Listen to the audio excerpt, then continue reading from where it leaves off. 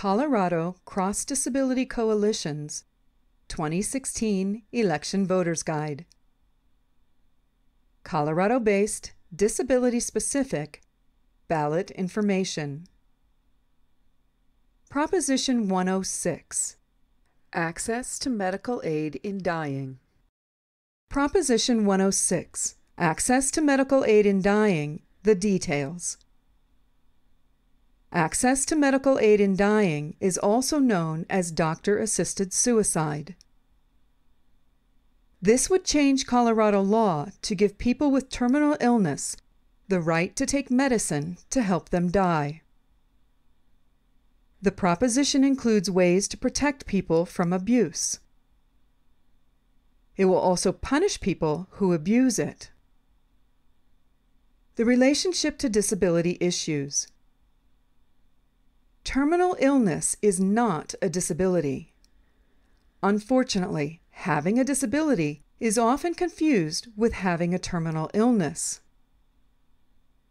Because the way people sometimes feel about individuals with disabilities, it is impossible to avoid how doctor-assisted suicide might be used against them.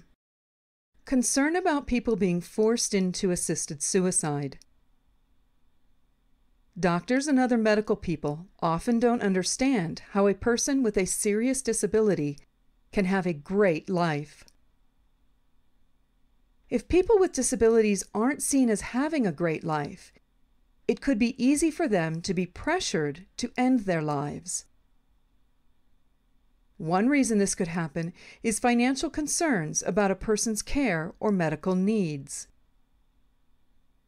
People might be pressured if they are afraid of being a problem or a burden to their family.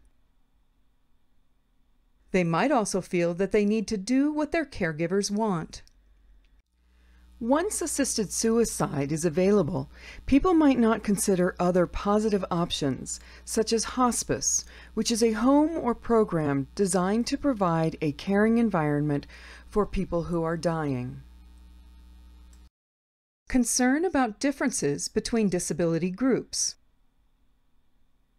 If this is a right, then everyone must be allowed access.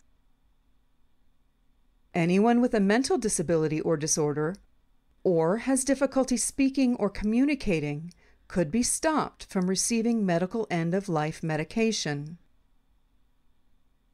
The law says that you have to take the medicine yourself. But what if you can't? For example, if you can't feed yourself or move your arms. Then this would also stop you from receiving the medical end-of-life medication once someone has filled their prescription. If assisted suicide is made available to anyone, people might get the medication as an option. Once the medicine has been gotten, it would be easy for a person with a challenging disability to feel pressured to follow through and take it, even if it isn't what they really want. CCDC strongly believes people must have control over their bodies and their choices. We believe people should be able to stop treatment if it is not helping them. We are strong advocates of hospice care and help when dying. This is not about taking away a choice.